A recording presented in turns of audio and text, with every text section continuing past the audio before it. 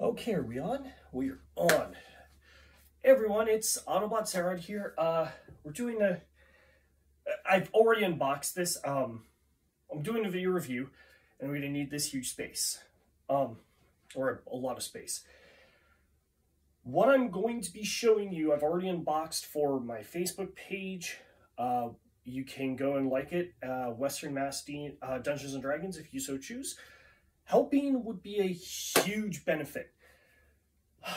Unfortunately, I can't do any other major D&D videos at the moment, and I'm presently alone. So I figure, hey, let's do this. But again, I've already unboxed this for that channel, and yeah, at this point I'm mostly keeping it in the box because I don't have a lot of space. But I do have some comparisons that we could do for it, so here we go. So no mail call, this is just straight, let's show it off.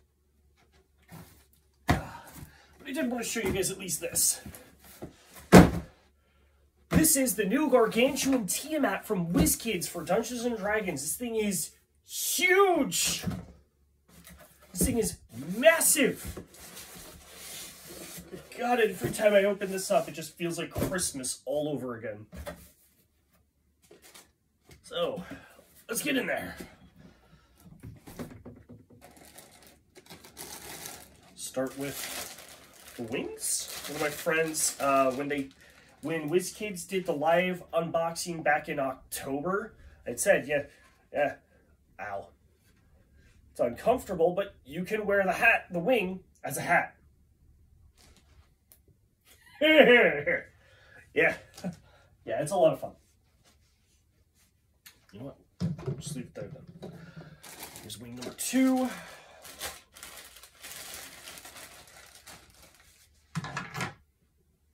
Here's the tail.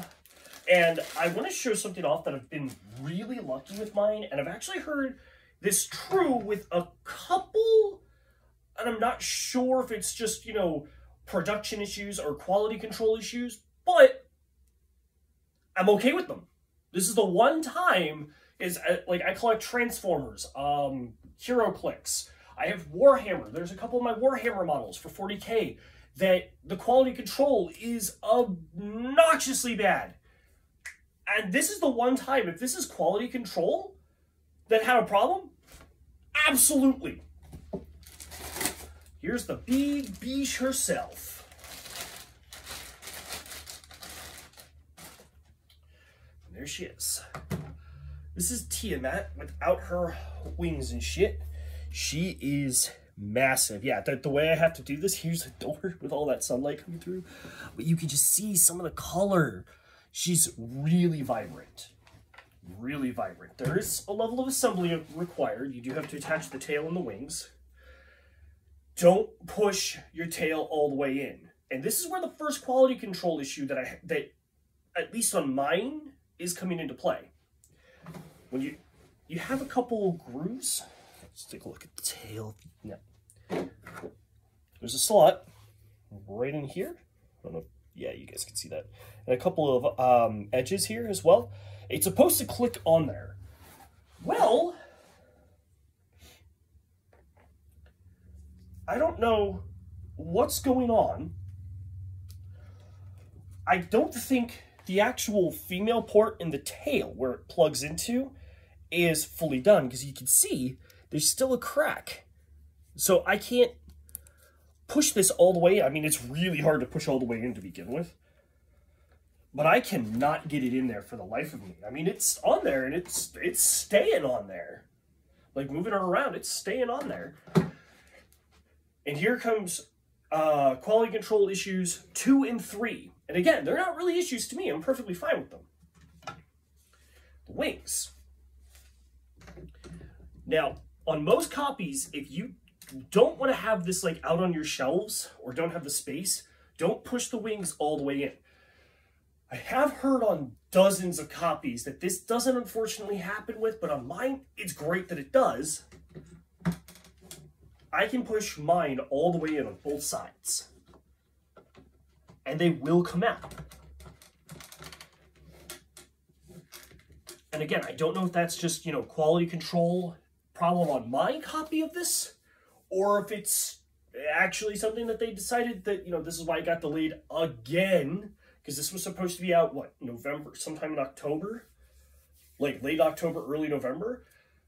I just got this a week ago now. Actually, last Thursday, so the 9th. Mine just came in. She is massive. I mean, truly massive. Like, one of the comparisons they did was with a soda can next to her. And there's a can of Mountain Dew. Okay. We're going to push you over a little bit. For you Warhammer players, now, I do have a couple armies, but I'm going to show with what I have right here that I'm working on. Here's her next to a Necron Warrior. Here's her next to Illuminor Xeris. Here's her next to a Canoptic Reanimator. And she's huge. She's massive. Like, I've got a couple Space Marine models over here, too. A couple of my Black Templar stuff that we can still show this off. Here's her next to a Hammer Strike Speeder. Here's her next to a Storm Talon.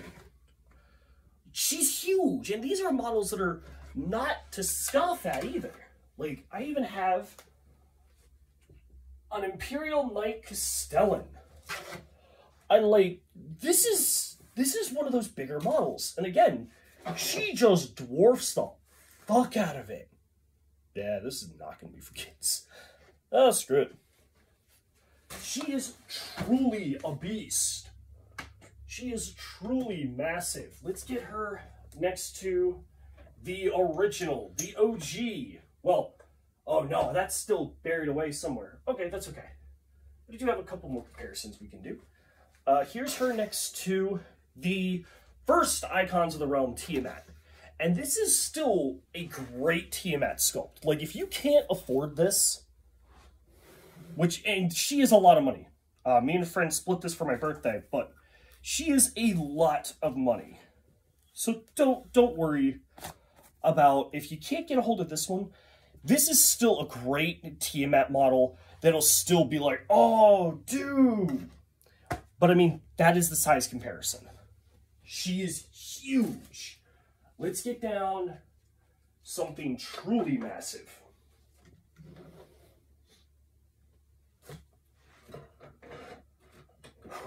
All right. This is HeroClix, what was this, 2020's super awesome figure. This is Galactus. And I mean, these are two absolutely imposing figures. Galactus is enormous to begin with. Like, here's him, here's the two of them next to, like, Dr. Doom. Like, on camera right now, and to keep these in frame, you guys are good, what, 2 feet, 2.5 feet back? You can barely see Dr. Doom right there. Barely see him. These two. Massive figures. Absolutely massive. Like, just to give you, especially since this is more D&D, here's a Hero Forge mini. Like, come on. She is truly awe-inspiring. Don't want the hero full. Let's go with, you know, here's on, and this is still on the larger medium end of the bracket. This is the Black Dragon Wormling from Nulzers that I painted up for one of my campaign encounters. That is insane. This is an insane model. And miniature.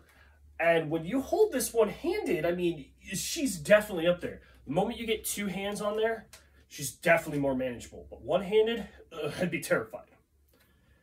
But yeah, I mean, just look at that. And this is where I wanted to show off more of that quality control, now that I'm done with the comparisons. Do I before I go any further, do I recommend this? Absolutely. Absolutely. This is what we should have had when Tyranny of Dragons first came out, when the Rise of Tiamat first came out. This makes me want to replay a Tyranny of Dragons campaign so that during Rise of Tiamat, I can put this out there. This thing is enormous, and I love it. You know what? Let's do one more. I just want to show it off with these. Here is her next to, ooh, that is dusty, the adult white dragon. And I mean, yeah. Oh my god. The adult white dragon, oh my god, all the adult dragon's heads can fit into the red dragon mouth. That is truly amazing. I've actually not done this comparison. I did a comparison with her with the adult red dragon. Unfortunately, I've got him a couple things piled on top of him. So I can't do that, but damn, that's amazing. I do recommend this. She is pricey. A couple of my friends have, like the friend who split me with this, he decided he wanted one. He actually found one on Amazon for overall almost $80 less than what we paid for this at our LGS. That's still pretty significant. It's still a lot of money. But if you can afford it, I recommend it. Going back to the quality thing, like the tail, tail's off. Wings, there's one.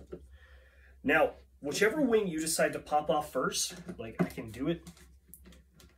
Oh, it'll still be this one. All right, so on mine, easiest way for me to get this one off, I've found, is just, of course, now it doesn't want to do it. Oh, you'll do it. Ah, there we go. It's just kind of play with it a little bit. So I wasn't able to get to fully show that. But what it is you just kind of want to work her, oh, shoot.